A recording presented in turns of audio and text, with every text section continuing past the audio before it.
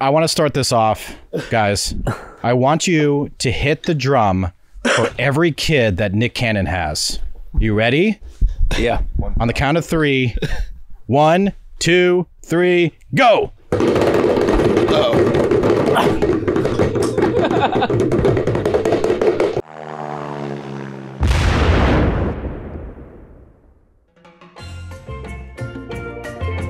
I have a question for you. Just to start off.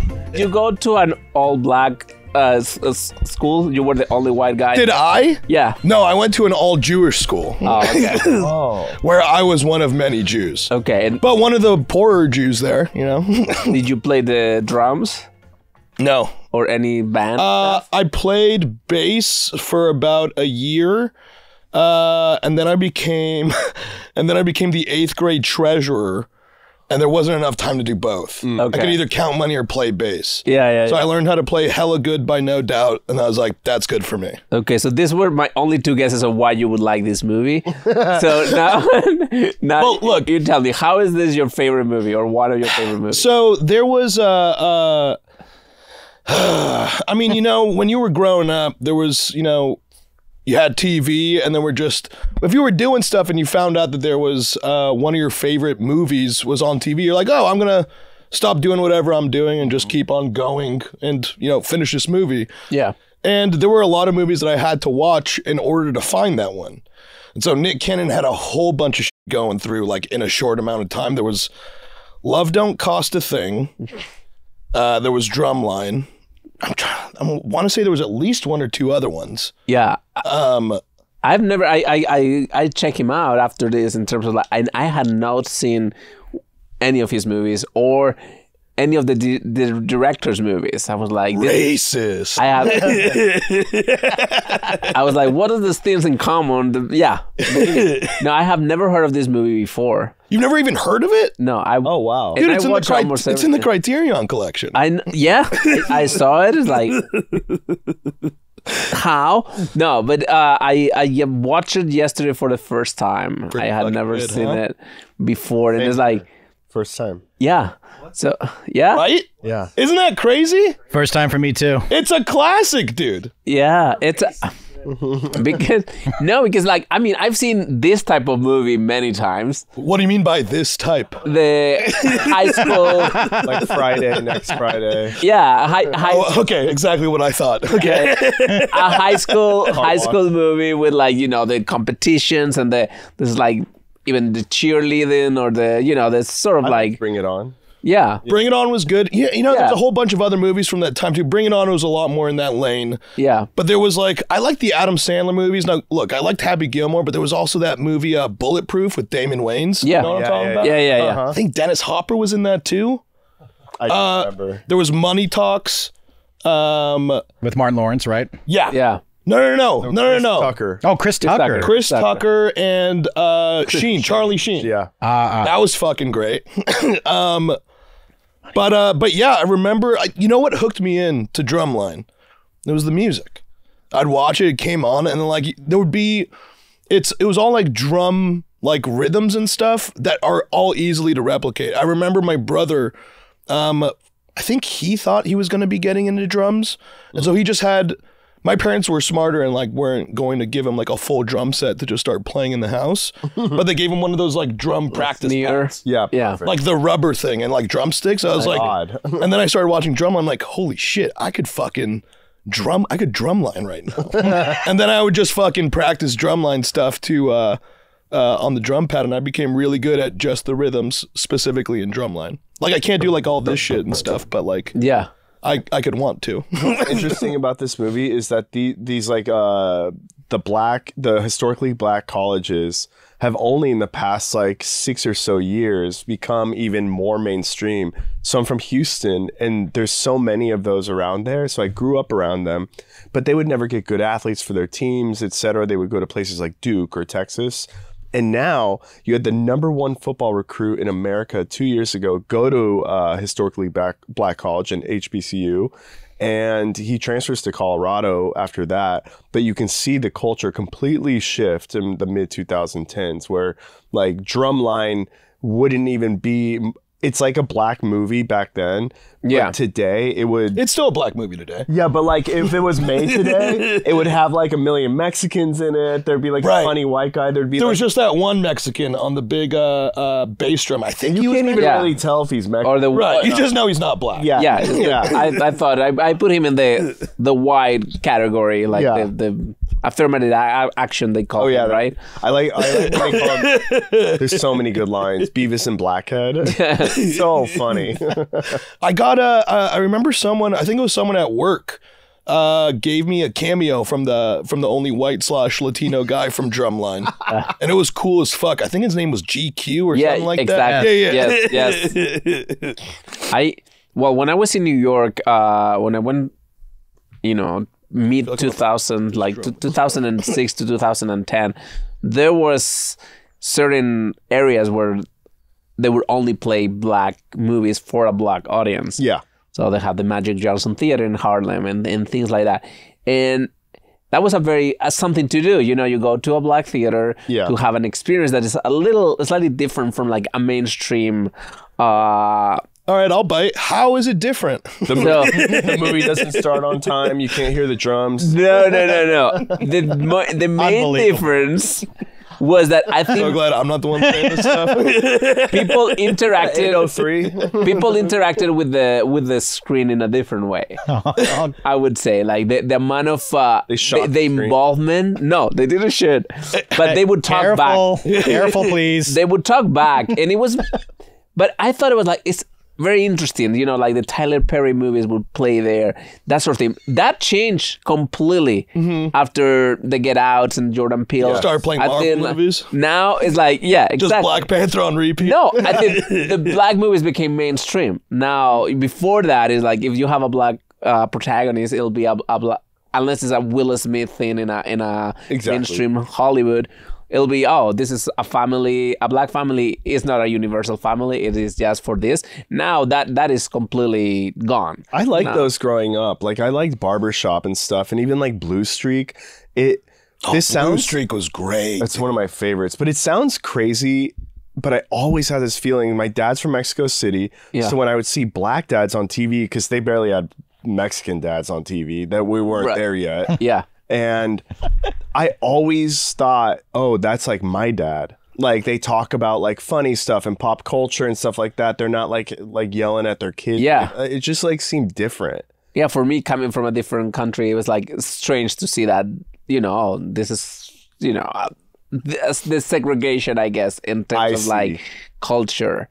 Oh yeah, totally. Like I was raised by 2 Israelis, so like it was always like the hey, are my friends being raised like this? Because this doesn't feel like my friends would behave the way they were if they had a dad that always threatened violence like the way mine did. Right. Like kids talking back in like a 1997 sitcom to their white dad. I'd be like, dude, do you know how hard you would get hit in my house? Never did that. In an Israeli household? Jesus Christ, man. That has changed in a way for the worse, I think. Like now kids talk back in every culture. So we should just hit them all, right? A little spank. Yeah, I think so. I mean, it is, tough times make tough people. And when kids don't get hit, it makes wussies. Wait, can we talk about the military aspect of this at the beginning? That they basically have Full Metal Jacket with like black teenagers instead? Oh, yeah. No, there was definitely like a hazing process and shit. Like it was always like, why is it like this? Where it's like there was that one dude from Smart Guy, right? That played Taj Mowry's older brother. He's in Drumline. And he was the only one that was in a fraternity, so like he would get kidnapped at 3 a.m. Yep. But then the rest of the Drumline just got woken up at like 3:30 a.m. And for some reason, that kidnapping made him like, I can go out with this girl now. Right. It made him a man. But yeah, because he's like he doesn't want to go out with her. I mean, I don't even know where to start with the movie in terms of like, because I get the competition and the bad kid going, like learning his lessons, and he hits all the notes of of that. It's like, I did this without you, Dad. Right. That stuff. That never really comes back when he goes into like that. Never. Yeah, it was like, what's that movie with Michael? Because then he had the 12, because he says to him, well, I don't have a bunch of kids running around. I've never been arrested. I was like, well, you will. But when that scene, Give it a minute. that scene was so crazy, I thought I accidentally put on Fruitvale Station. Right. I was like, what is this? Come on, dude. Well, what's crazy is that like then later on in the movie, this is always like kind of a blurry thing for me, but it was his dad that then sent him tapes of like old Earth, Yeah. Wind and Fire, right? Yeah. Oh, and in my mind, it's like, your dad didn't know you existed. Now he knows the address of your dorm. Like, there's no way. And it says love that. And he Right. kind of reads it with a little bit of sarcasm, but then he starts listening to that music, and that music makes him a better person, right? Or like gives Right. the idea to rearrange the final piece You for the need band. that. But then that was Yeah. his entire arc. Like the first, like it was Yeah. 2 stops on this arc. The first arc is, fuck you, I did this without you. Yeah. And then the second arc is like, look, we can't get this guy for another like shoot day.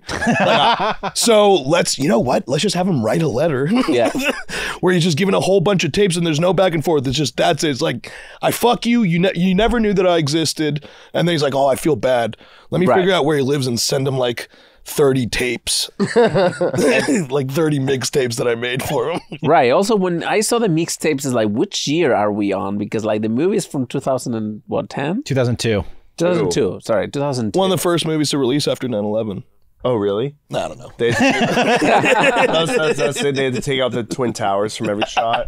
But people have seen Right, remember when they did that for Spider-Man? That was in the trailer. Yeah. I remember that. I mean, I know that in the original release for this movie, that there's a scene where he plays the drums in a dream on the top of the Twin Towers, and they had to cut that. yeah, there's Indeed. just a web going from the 2 towers, and it's a Spider-Man drumline collab. it's like AC Joseph Gordon-Levitt on the string going across. You're like, dude, wrong move, wrong universe. Zoe Deschanel and fucking ukulele or something. Joe. Yeah, I also was surprised to see Zoe Saldana in this movie. Right. Great. I always Gamora. liked her. Then I had to look her up again and see when did she start. And this is one of her first roles. She was great in it. Yeah. Yeah. Also, there's no, so for the first hour of the movie, everything goes right for him. Yeah. Like the girl that you think that won't like him, She likes him like him that. later. Yeah, exactly. I'm like, this guy has no problems. Like, Yeah, because he's Minus a dad that didn't love him. He's, But, like- he's cocky. Yeah. He doesn't follow the rules, but He gets because away he's with so everything. Good, he gets away with and it. in the end, he gets away with breaking like one last rule, and I'm like, what? And it's Yeah. crazy because he has such a wild speech pattern where it's like everyone's talking in a normal voice. He's like, that doesn't apply to me, Dr. Lee. And it's like, what? Like, who's... Yeah. But like, and I don't think he ever, like only once like later in the movie, he starts talking like in a normal register. Oh, like gay guys when they come out of anesthesia, Yeah. they sound like truckers. He's like opposite closet. Yeah. It's just like, yeah, but it's just such a fun movie. Like, and I think what hooked me into it was just all of, like the music and the rhythms. And it's just so easy to I'm trying to think like podcasts that have really good catchy theme songs. Yeah. Like you think about that and you sing it back to yourself and you're like, nah, let me go back and just listen to What that are some of again. your favorites? You made it weird. You made it Right. weird. There's that. I love Tuesdays with Stories. That theme song. There's Theo has a great one. Yeah. You two are bad friends. I like that one. Bad Friends is great too. Yeah, but There's a reality show. in this movie, but in the movie you have like, well, the Jackson 5's songs. That's what Right. they actually play at the end, right? There was always such a weird like Popular music in between. there's the classic right way to do music school with Right. Orlando Jones. Yes. Of course. And then there's like the cool school. Yeah. That's just like, hey, we're doing like Mystical. R&B and Petey Pablo. Petey Pablo. Yeah. It's a little strange because it's like, oh, was that music? Right. That's kind of like Yeah. debate is like, I don't like Yes. that argument where like I don't something like that it old either. is better. That, you know what? And I've talked about this before, I think. Yeah. Cars does the same thing. I hate the movie Cars because he gets stuck in a small town. And the whole point is that living in a small town makes you a better person because he's on his way to like the Cars version of LA or Vegas or something. Right. And I hate this idea that old things are better. It just like, it's dystopian. It's like, but I'm watching a movie living now. yeah. I think that the argument of like the classical music, especially, I don't know, did they achieved the idea that being in a band is cool. I don't think the kids in a band were the cool kids. Well, that's how cool black people are. Even their band nerds are cool. Yeah. maybe. Because I remember Jessie was in the band, right? Like, that's the nerd stuff. Yeah, I mean, that's why she's on Bad Friends. It's like not a place for cool people. Right. And here, look like that. They are the quarterbacks. But they all fucked. Like, cool kids fucked. But I'll tell you, I mean, Andreas, you may not know this, and you probably do. You've been here for, 55 years at this point in America. But like in the South, those band competitions are a huge deal, and they're considered cool. Yeah. Like, is this like the Cheer documentary, about the how that is cool? I was like, okay, that was so nerdy to me. Yeah, I could do so much of that. Like, but there's songs in that too. Like, that was another staple, Bring It On, which, I never really said out loud to anyone until right now. Yeah. Yeah, it was either Drumline or Bring It On. Because they have the same type of vibe. Right. All the sports movies, like what's the hockey? Mighty Ducks. Mighty Ducks. Yeah. Right? It's the same patterns of Bring It On was great. I saw Bring It On in the theaters. I still remember it. Oh. Liza Dushku, so hot. Oh yeah, that was responsible for like some of my first boners. Yeah, hell yeah, dude. And then Congrats. this is a Step Up or Oh my God! Which Hold on. Oh yeah, with the breakdancing. Channing Tatum, right? Sir, you got served. Holy shit! I totally just forgot about that movie until right now. Did you guys watch You Got Served? I've never seen it. Yeah. It was kind of like, oh my God, I kind of need to make an episode of this now. But it was pretty much the story of gentrification of like this white dance crew coming in and being like, yeah, we could do this better than every single black dance crew. Like Bring It On. Yeah, exactly like Bring It On. It's all the same movie, just a different sports lane. Right, you know? exactly. But yeah, I mean, I thought this movie it felt like a good like TV movie. Mm-hmm. It is. Not a movie. I don't know. They had all What do you mean by that, Andres? I don't know. I mean, when you say like one of my favorite movies, I always think about what is the artistic side of the movie besides like a narrative that I get. And if I watched this as a kid, I would like it. Yeah. Because it has it hits all the elements, all the high school things, Yeah. Themes of like, oh, you get a girlfriend and you move into a new place and you need to get you don't have friends, you're the outlier, you have to be a part of the team, learn how to, all of those things are there and they're cool.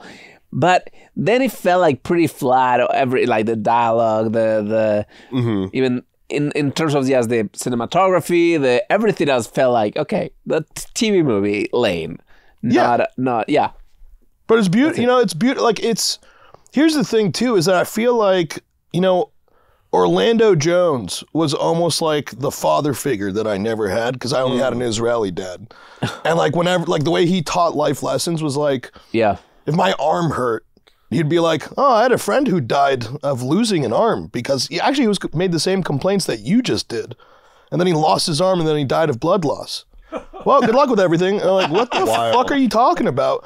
But Orlando Jones teaches you life lessons. He's just like... I see. Like, I remember I literally started being early/on time. It's, you're on time if you're 5 minutes early. You're late if you're on time. And I'm like... So wise, Orlando. Oh, that's cool. You learned that from the movie. Literally, yeah. That's a very Hollywood thing to say, yeah. I've always believed that. Yeah. Yeah. You never want to be the last person there. Yeah. Like at least, I mean, in terms of like maybe a party you do.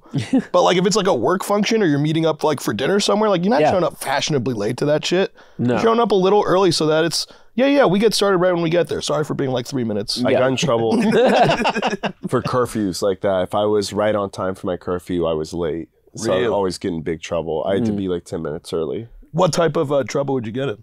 Oh, I had to do like push-ups and stuff and do laps in the pool. Your dad made you do that? Yeah. That's fucking sick. Yeah, like I mean, it was like I was like half drunk and it'd be like 12:30 at night. I'd be like, Jesus. You'd have to do You'd have to do laps in the pool while you were drunk. He would watch me. Yeah. It worked because you became such an outstanding citizen. Yeah, thank you. I'd be worried about a Natalie Wood situation there.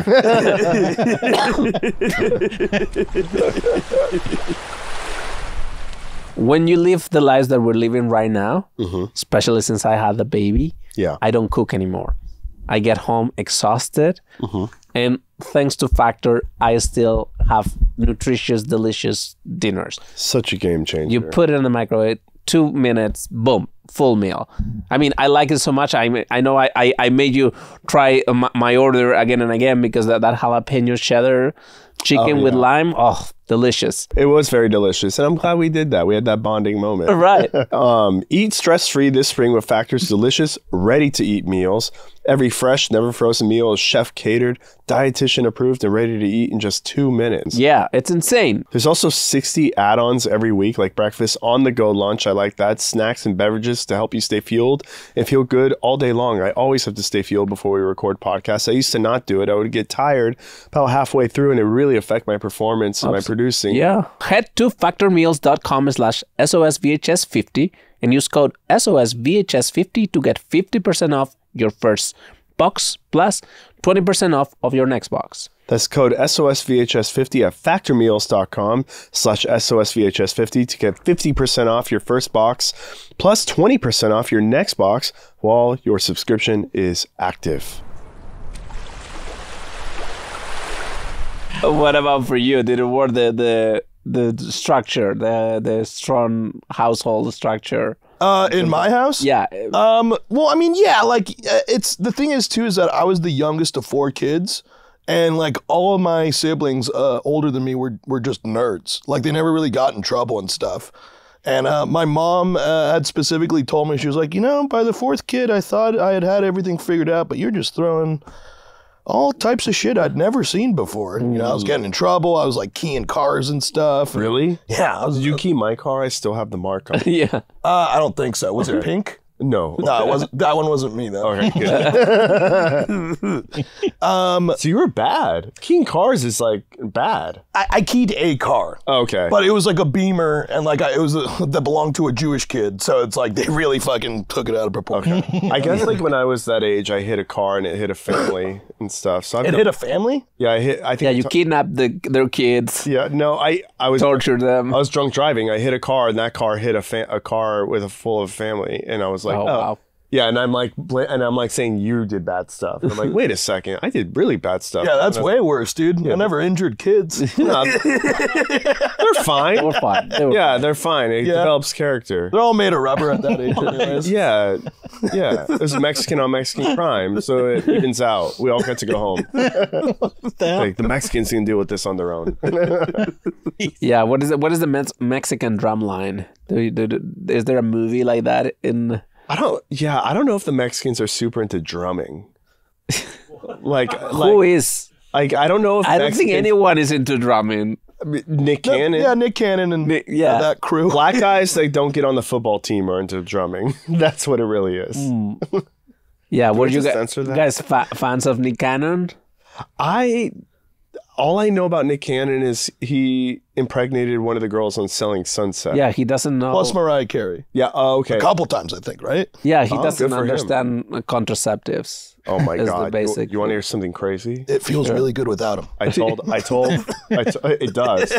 I told Pete this weekend. I get a call from Europe. Carlos. The continent? Yeah. Wow, the continent Europe. Very like... No, Europe, Georgia. Yeah. No, Georgia in Europe. No, I get a call. Pete's shaking his head. And she's like, Carlos, I have a positive pregnancy test. That's so funny. And she's like, I live in London. I'm going to Paris to see my family, but I don't want my parents to find out. And I'm like, okay, it's a whole thing. Like, so I had to deal with that all weekend. But she worked on the movie Civil War. Wait, hold on. The story doesn't end there. Well, Keep talking on that. Well, she's getting... I mean, the way that you started it seemed like a random call from Europe. This looks like someone you know, actually. Oh, yeah. This is a girl I know who came to... Yeah, in the biblical sense. Yes, I know her. She came to L.A. We hooked up a couple times without protection because it doesn't feel as good with protection. Right, we discussed that. She told me to go inside of her. And Go. Is that what Mexicans call That's it? what the Trash Tuesday girl It was a Trash Tuesday term that Esther has. Okay. And I did, obviously, and then... Obviously. Yeah.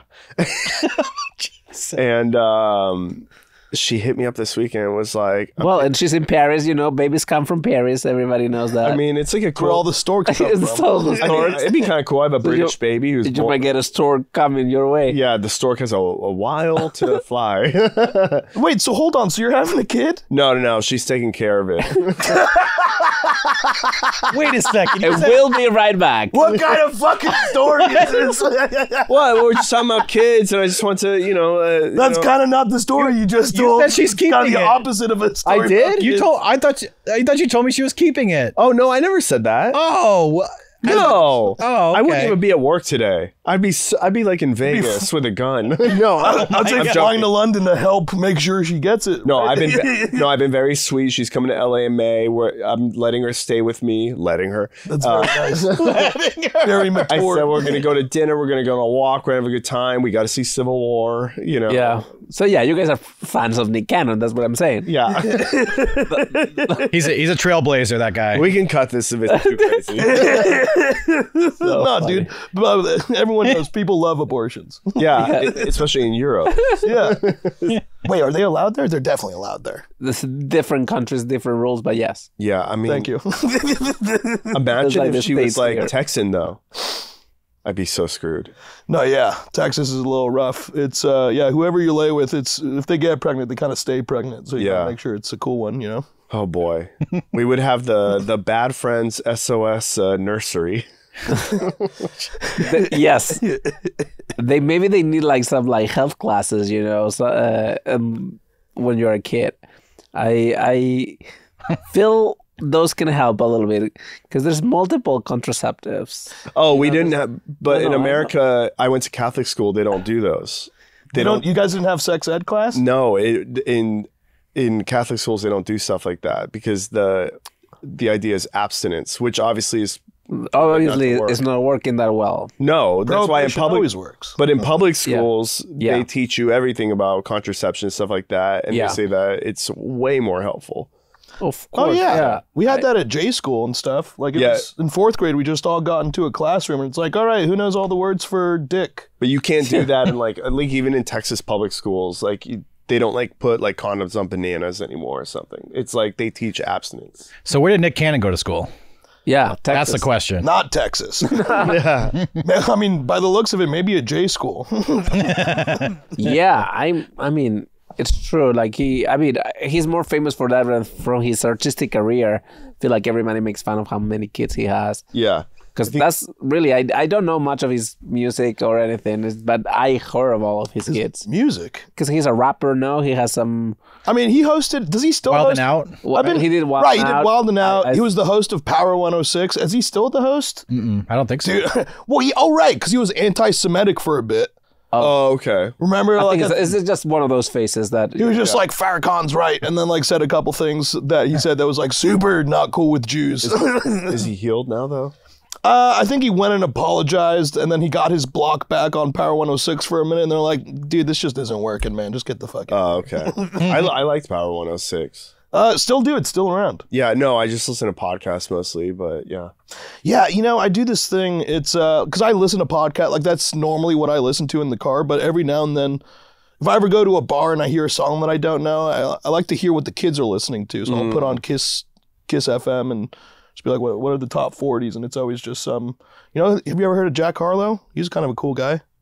Oh yeah, I like Jack Harlow. Yeah. I'm Vanilla Baby. Yeah. Choke you, but I ain't no killer, baby. Right. I liked his Justin yeah. Bieber collab. That dude fucks. Oh yeah. He's singing about how he doesn't fuck as hard as everyone wants him to. I'm like, yo, what a flex. We met Young Gravy recently. Oh yeah, he seems so cool. Yeah, he was like the coolest guy, but he lays it down. Right, he just smells like rank pussy probably. Wait, yeah, what does he smell like? Like beautiful, Oh, like good pussy. like yeah, like Flowery. yeah, flowery, beautiful Norwegian pussy. White. Yeah, like, White pussy smells like white pussy. yeah, That's what you want to say by like Norwegian. snow falling. on them. Icelandic pussy. They're just in a pod having sex with snow around them. That's how I imagine he does it. Yeah. Totally. No, yeah, Young Gravy's a fun one. What gang are we repping with the neon yellow? Yeah, I don't. I mean, the movie that they're not in gangs. I They think. can't. They probably couldn't do blue or red on purpose.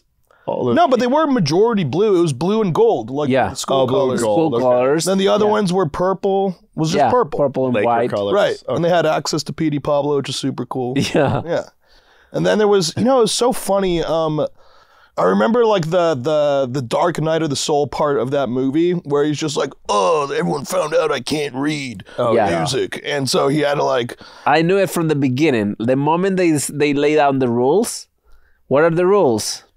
And the only thing they say like everybody has to know how to read music. Yeah? Right. And then what is the next clue is that the audition he just does it on his own. right. He Just doesn't like, follow the who memorizes an audition piece? exactly. In slow motion, I'm like, wait, so he has like a Marvel superpower? He's like too? he can I'm like, that's like and what, repeat it immediately. but didn't like only like Beethoven and people like that were able to do things Maybe like that? he is like the Beethoven of sneers. Yeah, he's like the Kanye West of snare drums. They went through the same phase apparently. Right. Well, yeah, because you hear like stories about Kanye where it's like he did like All of the Lights, and he just started on doing like really shitty like synth organic. Like, dude, this sounds like trash. But like Kanye thinks in terms of like symphonies and orchestras. So you're hearing like one of 50 layers that he's gonna put on, and you're like, oh yeah, shit, fucking put Rihanna on this track. Yeah, you know? I heard Nick that's how Cannon and Bieber does drums. it too. How Bieber does it also? Yeah, he thinks in terms of like orchestra. Like Okay. it's all layer by layer. It's actually fascinating to watch. There's videos of him like telling bands how to like create a song in real time. And I'm like, oh, Justin Bieber's extremely talented. He probably learned that from Diddy. From who? Did From he? Diddy. Oh my gosh. Oh my gosh. No, I thought Luda was his like mentor. Wait, was Diddy his mentor? No, his mentor is Usher? Usher. Yeah, that's Usher Well, there we discovered go. him. Connection to Diddy. yeah. I'm I telling you. discovered him when he was like, I don't know, 8 or 9 and playing the drums and all of that stuff. And I was just like, we gotta hang with Diddy, man. He'll Nick take Cannon care of definitely you. went to Diddy's house, right? How fucking crazy is this Diddy stuff? It's insane. How fucking crazy Every is it? day is getting worse and worse. And it's not only that, it's like, it's all 50 Cent that did this. Yeah. He is like one of the most dangerous people in Hollywood.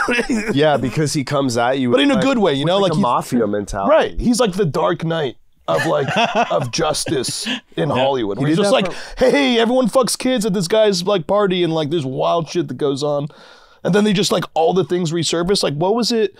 Have you guys seen the, Mike Tyson was on some like morning show with Diddy, and like he had to literally, there's a part where he's taking his hand and like moving it to the left, like moving it away from him. Like Diddy is just like trying to like finger the inside of his knee or something. Oh God. Fucking wild, dude. This dude is making passes at Mike Tyson in his prime. Well, going back to Drumline. Yeah, let's. Wait, do you guys remember Orlando Jones in that 7-Up commercial? Make 7-Up yours. Yeah. Do you remember that? Yeah. He was in everything. He was in commercials and movies. He was in a lot of stuff. I think he was in Office Space for a bit. There was we came to the door. He was selling magazines and he was pretending like he was like mentally slow. Like he was in that movie. He was in so much stuff. Right. Evolution, I think, with David Duchovny. Yes. Is that the Yeah. name of that movie? The Replacements with Keanu Reeves. Right. And then he just kind of faded out. Yeah, he disappeared. Yeah, was there some that he did or he just kind of faded out? I think he Feel faded like out. Terry Crews, like someone touched my dick or something, or no? No, I don't think that no- happened. He's still. I mean, that only helped Terry Crews' career in reality. But like, yeah, because now he works to this day, actually. But I mean, he had to get traumatized in the process. But like as much? I haven't seen Terry in a minute, dude. I feel like he's so famous. I really do. I feel like he's so relevant online.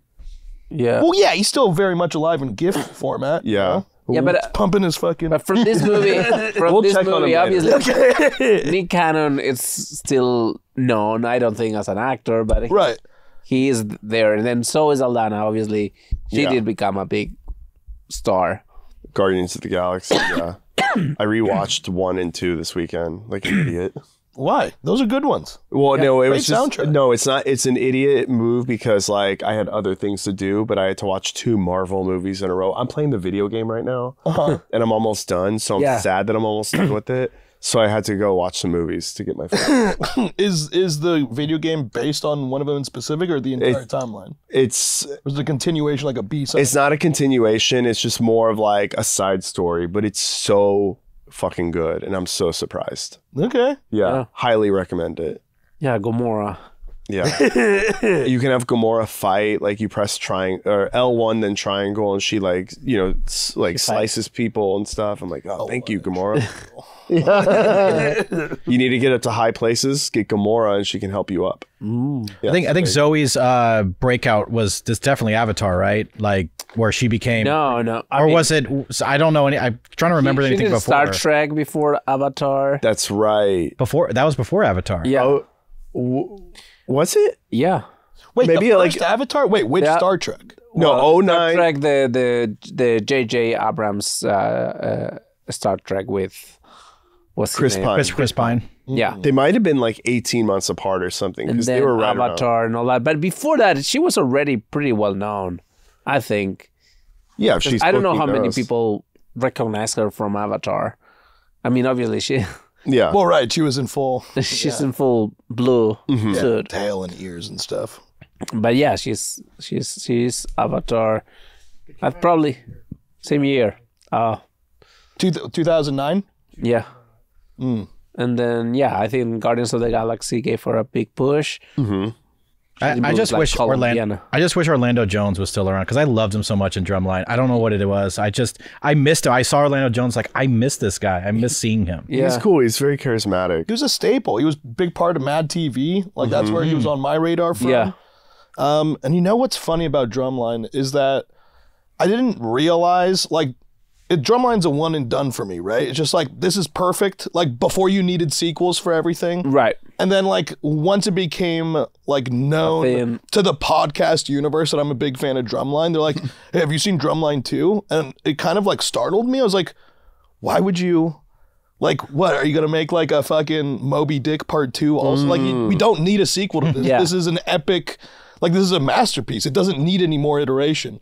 And I've been terrified to even attempt to try and watch Drumline 2. Maybe I it's the saw next season where when I was looking for Drumline, I saw the 2. It was like, I'm kind of terrified to watch it because there's no way they got any of this. yeah, I got enough with 1, 2. Right?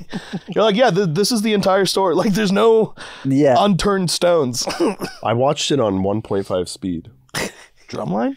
What? So How he was fucking dare you, dude? yeah. Yeah, I was like a Gen Z, like, I need to watch this fast. I mean, I listen to podcasts on 1.75 speed, so it's even slower for me at 1.5. Oh, cool. So, like in a true film fanatic fashion, you're watching films the way they weren't meant to be watched. Oh, they all know this about me. I watched Oppenheimer for the first time on my iPad, and I was like, I loved it. All right, I can't knock that because I watched it for the first time on the flight over here on my phone. All right, thank you. Oh, are you serious? Okay, I love Even that. worse. Yeah, American Airlines is kind of like it's a really cool library, but you have to watch it on your phone. Yeah, I don't love American Airlines, although they're doing a new thing where you can bring your dog on board, which is really awesome. Delta is the move. Delta? Yeah, their TVs have everything. Okay. And live TV. But still, for a movie like that, that's too small of a screen. Plus, the sound, you have to have really good headphones for that. Yeah, it wasn't like I feel like it didn't land. Like it was a Probably lot. it was so boring. It was very boring. A lot, Yeah. like every now and then, like the whole like texture and shit of like the atomic reactions happening. Yeah. Like that was kind of cool. Yeah. And then Because it's a very immersive movie, but you have to watch it in that. I think it's 3 hours long. You have to watch it in that. well, I finally watched the sex scene in Oppenheimer, and I was like, this is so much. Like everyone said it was weird, but it's even weirder than that. Yes, I don't think Christopher Nolan has ever had sex, is why. Right? Has anyone ever had sex where you're just sitting in a chair like this, and then the other person's just straddling, like moving stuff around, like? Killian wasn't moving at all. And I know like that part was kind of like a dark. fantasy and a metaphor and stuff, but like she's like, this ain't it. Like unless it's just like a massive monster dong where it's like he really doesn't need to move. I think what it's like. Like a Nick Cannon style. Yeah, I don't think that was the point of that scene. All right, then I missed it. Yeah. I watched it on a plane, Andres. I think any British sex scene isn't going to be that great. Any That's British sexy. sex scene? Yeah, it won't be that like fun. Like, can you imagine one in Ted Lasso? It'd be No. so boring. That's what you pick as a British. Yeah, I mean, yeah, okay, I'm sorry. In the movie Snatch. There we go. That's better. Okay, but there's yeah. no fucking in the movie Snatch. That's why. Yes, it would be so boring. Yeah, I see. It would be so boring. Like Guy Ritchie doesn't do sex. Well, there was fucking in Peaky Blinders. No, yeah, those were boring too. Very transactional. It's just like, all right, let me lift my dress. Is Cool, that new done. movie or show good? The Gentleman The Guy Ritchie. on Netflix. It's okay. Okay. It's very Guy Ritchie. So I mean, if you like that style, he made a movie called The Gentleman. I Right. didn't love it. Yeah. Are people wearing like really cool tracksuits in the show too? Yeah. Sick. Is it about that gang? It's not exactly the same thing, but it's the same world. Yeah. Okay. Charlie Hunnam in here? No, it's what's his name? Theo James. Yeah, the guy from the last season of what's that great show I love? What's that show on HBO? White Lotus. Yeah, White Lotus. He played the asshole. He's on Hunger Games. Oh, fuck. I only saw season 1 of White Lotus and like recently within the last So couple good. months. Yeah, And then season 2, I was just like, They're it's both- Italy? both really good. So many subtitles. I'm like, I'm not trying to read, dude. It's awesome. I know it's good, but Oh, I know. Subtitles. I was watching a movie about called Beyond Utopia about North Korean defectors. I was like, Yeah. Also, how can you read 1.5? oh, it's not hard. I can literally do it. oh, it's like hooked on phonics stuff. That's Yeah. how they get you to read. Which I used. I used that when I was a kid. My sister made fun of me, and I was like, "What? It's not cool to read." Nope. Yeah, she's like, "No, it's Nickelodeon time, loser." No, yeah, that makes a lot of... Wow, watching subtitles at 1.5 speed would totally get you to start reading super fast. Yeah, I It's mean, actually kind of genius if your intention is to learn how to read fast and not to enjoy the movie. well, it's not the point. So I do it with podcasts, and I know we're going on a tangent here, but I've told Andres this. At that speed, you can really feel and hear the cadences and the voices, and what is revealed the most is lying. When people stutter, you can really feel it. Like when they're not sure of what they're talking about, like I can tell basically. So at that speed, I can always tell when people are lying or not. I'm so not on board with this training. I want you to try it. I love it because when people are like, I have done it, but I'm like, yeah, this sucks, dude. I've been doing it for like 10 years. Yeah, How long have you been in podcasting? like 12 years. Jesus. Yeah, I mean, you consume a lot more content, that's for sure. yeah, exactly. But yeah, I think for movies, I get the TikTok generation likes things very fast. But I think part of the enjoyment of like a movie is like it could go slow and still be interesting. Right. It could have no dialogue and be interesting, you know? Supposed to have. Like, I feel like that, like, it's, especially films, you're supposed to watch them the way they're supposed to be watched, right? Yeah. Like, if something's shot, 70 millimeter or whatever, like, it's, Yeah. you should, like, if it's a movie that you're excited about, you should go see it on an IMAX screen or something like that. Right. You know? Absolutely. Or on your phone at 1.75. Yeah. Yeah, I mean, Yeah, it's a nice different- big iPhone, different but experience. Guys, I got the Max. yeah, I do. got the The Max 14 Pro. Max. I think it's like a 13. I need the new one.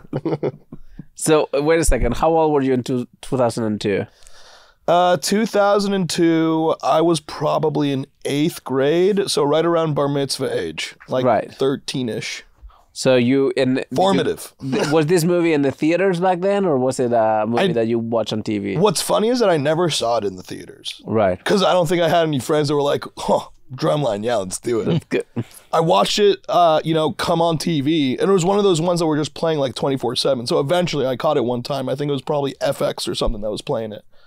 And then I just like, yo, this was kind of dope. And then I just watched it every time it came on to the point where it's like, some people could recite Step Brothers and Old School. I could recite Drumline. Yeah. Wait, what are your guys' like guilty pleasure movies? I mean, I don't feel guilty about this pleasure. Right. But, like, what's the shittiest movie that you like that you wouldn't be like, you're on camera, so it's very hard for you to probably get embarrassed. But How like, to Be Single. How to Be Single? That movie with Dakota Johnson and Rebel Wilson when she was fat. Isn't it called How to Be Single? In New York. I know the movie you're talking about, but I really like that movie. like Damon Wayans Jr. is in it. Like, yeah. Allison Brie. Mine's The Wedding Planner.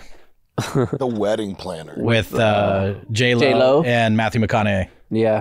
So interesting. Interesting. What about you, Andres? I'm trying to think of like what is embarrassingly fun for Reality me to watch. TV, I think, for you. I hate reality so much. But it doesn't like entertain you ever? It does not. It makes me think like people are idiots everywhere. So my wife sees it all the time, and I have to stand up and go to a different room. I can't. Yeah. It makes me feel better about myself. It makes me realize I get that, Yeah. but it's like, why is everybody like, I hate. But you're also able to see the seams. Like my lady also watches so much like reality trash. Yeah.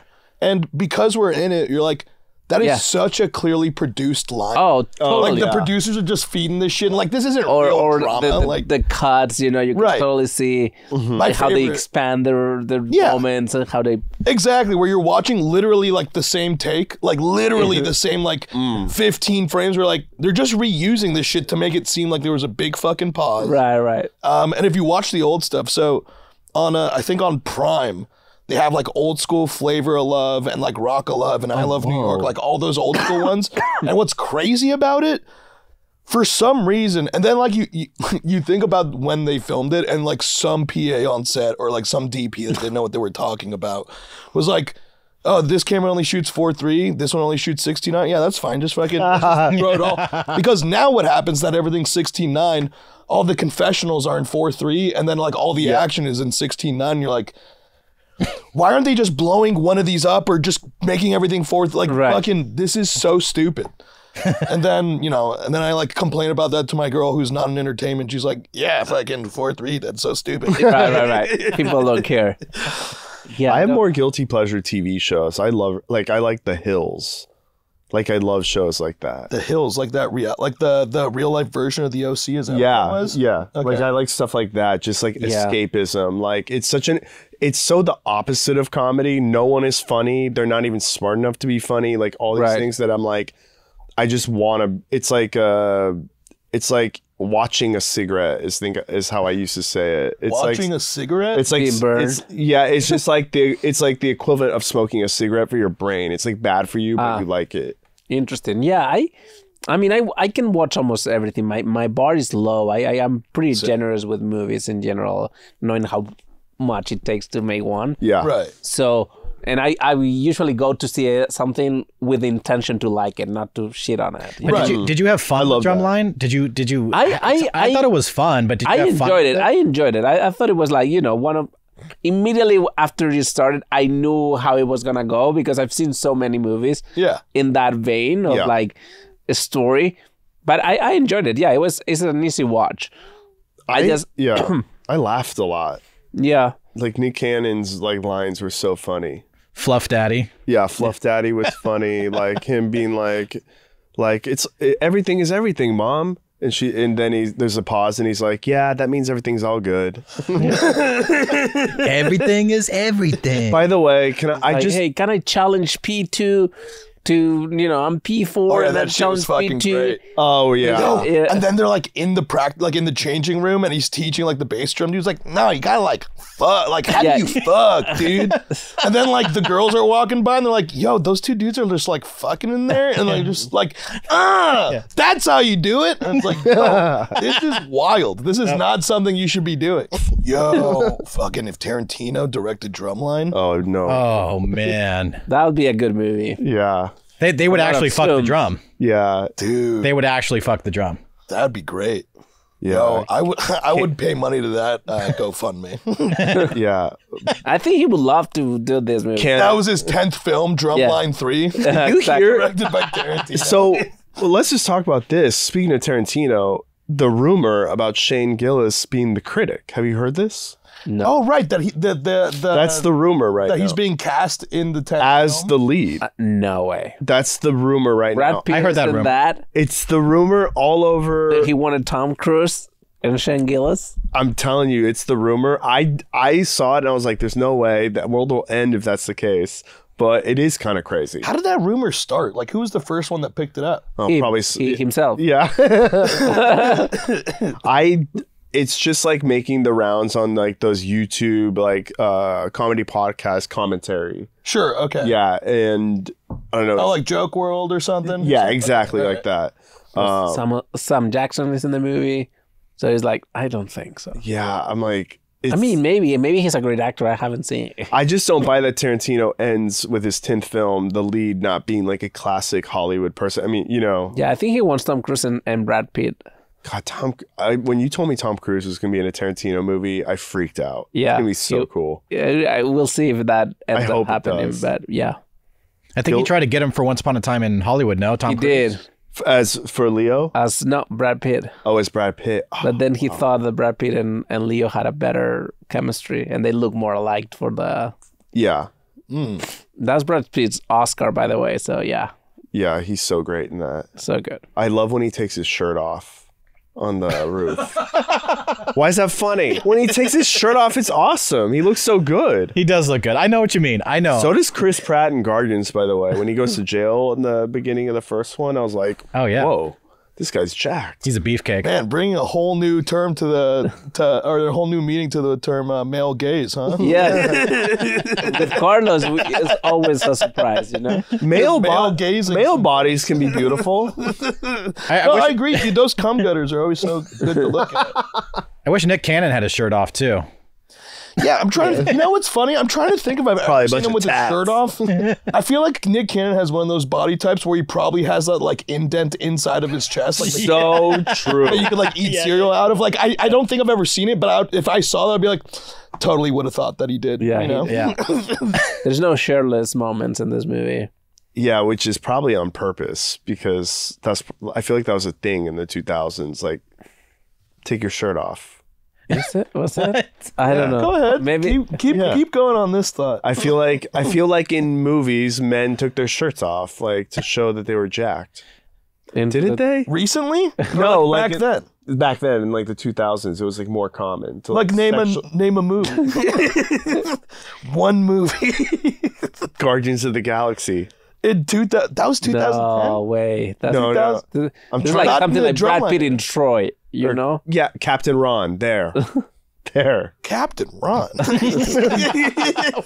But yeah. Yeah. I'm in Guardians World. Kurt Russell was in it.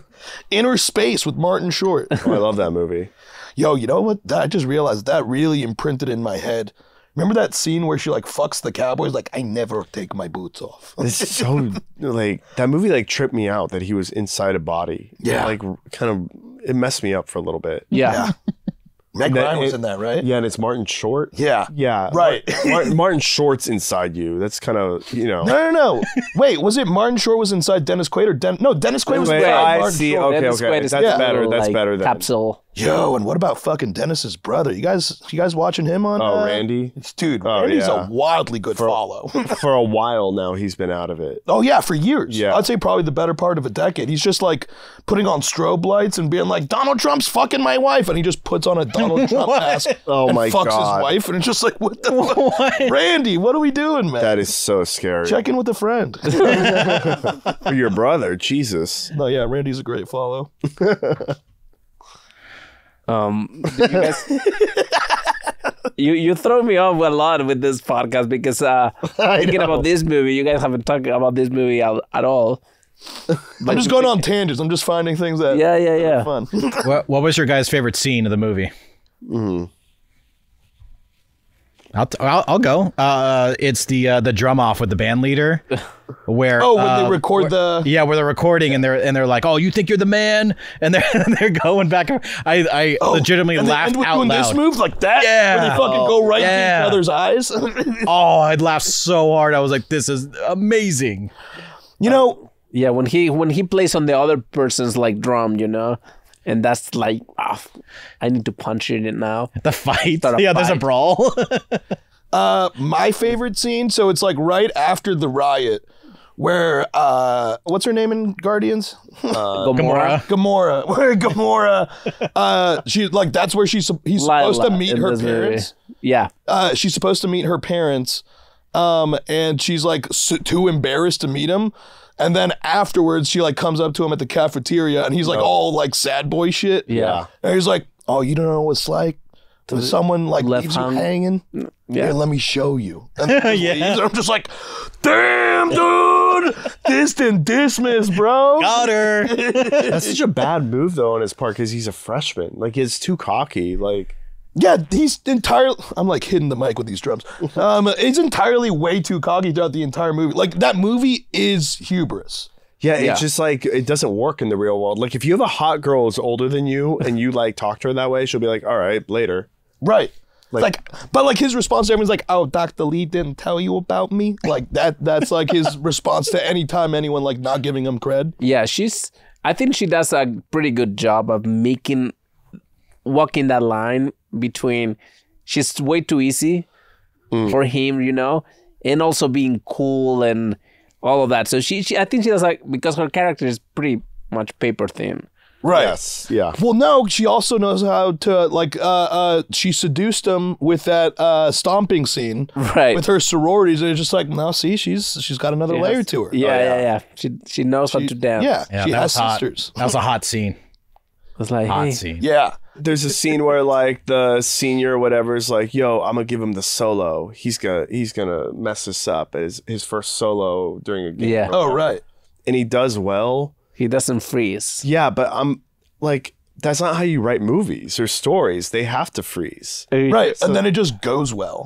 Yeah, it was like watching Entourage or something. I mean, that moment, I guess, his freezing moment comes as like he doesn't know how to read music. but that's It comes one late. moment. Yeah. And it comes an hour and 10 into the movie, and I'm like, yo, Look, this has been fantasy. the better for an movie, hour. the better movie in terms of like this type of stuff, I think, like with a better like relationship is like Dirty Dancing, you know? Yes. Because at the same time, you have the same elements, the bad boy, the good girl, the growing up, the getting very good at one thing, Yeah.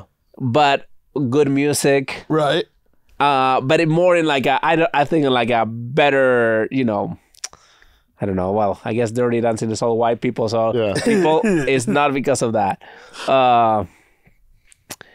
Yeah. Anyway, I just feel like I've seen that story so many times in so many different ways that There's I wasn't obstacles surprised. though at the beginning. Like Right, like and that's what I'm saying. Like the obstacles are betterly handled in other movies, Yeah. or like those moments really mean something. This is Because one of the even their ones that- breakup is a breakup that lasts 2 seconds. Right. Yeah. That it never feels real. Like he will get her back. Right. There's honestly zero stakes. Like anytime someone gets something gets taken away, it gets given right back. Right back. Like So yeah. it He has even an takes easy. it back at the end, and it's like, so you broke all your rules. Yeah. Right, because even at the end, I mean, spoiler alert, this movie did come out like a little after 9/11. But Yeah. like Orlando, Dr. Lee really fucking like finally like puts the smack down on Nick Cannon. Yeah. It's like, You're Devin- out of the drum line. You can't read. Here's the sheet music for tomorrow's game. Can you even read it? And it's just like, oh shit, he's gonna be benched for a full year until he knows how to read.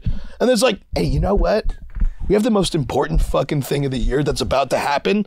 Fuck all these punishments. Why don't you just go in and have a good time? Insane. Yeah. Yeah. Insane. And he has his moment at the end, which you know is gonna happen based on everything you've seen. Mm-hmm. Right. The only moment I was like, oh, he's gonna be benched for a year.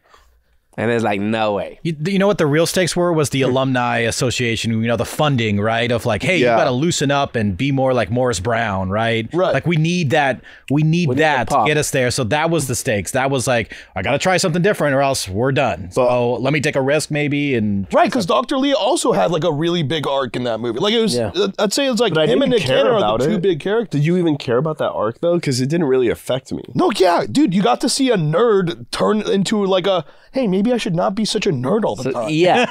yeah, Flight of the Bumblebees, go. Yeah. And he's just Yo, vibing. Flight of the Bumblebee and like fucking the entire audience is just going to sleep and like, ugh, Yeah, that is classical insane to music. do. Yeah. You Yeah. know. I because I didn't kind of buy that argument, like we said before, like of like that classical music is cool and this other music is not cool, when he's the only one seeing it that way anyway. Yeah. But yeah, you can tell. I don't know, because it wasn't a movie about he has to win everybody over with his classical music. No, it was about he's gonna sell out. Right. Right, exactly. There's no- It's just like, I can't like have artistic integrity. Right. I have to fucking play the latest P.D. Pablo song. Right. I thought so this was my first time watching. I thought P.D. Pablo was going to do Freak a Leak. When he came out, I was like, "Oh, I hope they do a Freak a Leak cover." North Carolina, come on and raise up, take your shirt off. Yep. It's fucking great though. Really good remix, really good rendition of it. All you Gen Zers out there don't know Petey Pablo. Well, it was like, yeah, he was a flash in the pan. Like, I feel like, wait, Freak a Leak, when did that come out? That came out, I feel like that was early 2000s. Like, I wouldn't say 2004. Yeah. It's like, he was like on the trajectory of Nelly. Right. But like Nelly was just like around for, I want to say like a 5-year period. And then Petey Paul was just like, yeah, sorry, I only got 2. I only got 2 songs in that. That's all I got. But oh yeah, and now there's a song with a Freak League sample. I don't know the artist, but they use his music in a new rap song. I was like, everyone's like, I know nobody knows Petey Pablo. That's a Petey Pablo Freak League song. Freak League sounds like something you would do weird at a bathroom. Shavona, Crystal. Oh, I already know what it would be. You see a guy peeing and you're like, turn around. Don't stop peeing. And then he just pees on you? Yeah, in your mouth. That's crazy, dude. That's not Freak League, Carlos. I That's not what Freak League's about. Have you guys seen those reels? Which one? It's like a fantasy where it's just like it's like nightmare, like a nightmare that you would have about peeing in public, and then just people come and be like, "Hey, bro, are you peeing?" And then you're just peeing on everyone accidentally. Have you guys seen those? No. Just my algorithm. No one else has like peeing on people laying in there. That's so funny. I wanna put earmuffs on my phone because after this, I want to start getting weird algorithms. I'll start sending you stuff. No, thank you. I'm good. I'll send you Freak League. Oh, I sent too many bad DMs to Bobby this weekend, and he got mad. What did you send him? An African orphan who looks like he has some sort of condition where he looks like he has a fin on his head, and then there's another one with like a cleft forehead. Yeah, exactly. And then there was another one with it's the repeat we've been doing of the baby with only half a face. So Jesus Christ, Carlos. That's pretty upsetting, man. That's worse than the stuff Tom sends me. Yeah, I guess this is more bad friends talk. This goes over better there. It goes better with the wild people, yeah. I'm too normal for you guys. Okay, so what do you think people should watch this movie? What is the essence of this movie that you think, oh, if I've never heard of Drumline? Because Black Lives Matter. It's Sorry.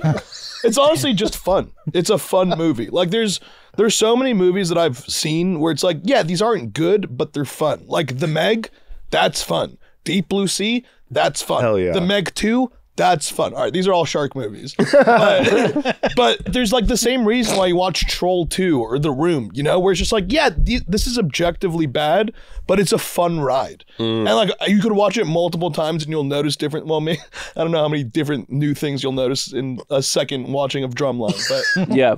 It's fun. It's just fun. It's a good fun time, and you know, if you need to kill 2 hours, like that's what you do. What about you, Carlos? I just thought it was fun as hell. I texted you and Pete last night, and I was texting you all because I was like, I'm having so much fun watching this, laughing, that I want to tell my friends. Like, it was just a fun time, and I think it's a great throwback to 2000s movies, like simpler times, more just simple 3-act movies. I think it's relaxing. Yeah. Like, put it on, you don't want to think too much. Like, It's a good background movie. Yeah, not everything has to be Oppenheimer, or even like Podcast City. We watch a lot of podcasts, and like, you know, all of a sudden it'll be like, hey, did you hear about Biden this week or something? It's like, sometimes I just want to watch Drumline, you know? Yeah. Like, I just love stuff like this. Hell yeah. It's an escape. That's the coolest sentence. Like, sometimes I just want to watch Drumline. Yeah, and I got to tell you, this is my first time watching it, and now I'm like, oh, I think I'm gonna go like on a black movie run from the 2000s, because it feels so like my dad would leave me at the movies with my sister, and after we saw all the white movies, we would go to the black. No, I'm joking, but no, but Yeah. no, but like I grew up just like living in theaters for like 8 hours at a time, so movies like this really bring me back to that time, and so it was nice to watch. Yeah, it was a good time. I think like the first, do you guys remember the opening of the movie, the first image of the movie? Yeah. It's his high school graduation, right? Yeah, and the first image you see like a sea of like purple, right? They are all wearing their gowns, and everybody's sitting normal except for one person was like, Oh yeah. like leaning back. So you see like there's one piece out of the puzzle that doesn't fit. The white shirt. He's wearing like the black. And then the camera goes down and you see him and then he joins. And I think, like, okay, you know, from that first image, I thought, okay, maybe we're in good hands. And then I thought, look, it's, like I said, a fun B movie, really positive, right? Like at a time where like, it's like there's no darkness in this movie. Well, right, yeah, 9/11 had just happened. We needed some lightning. So light stuff, easy, fun.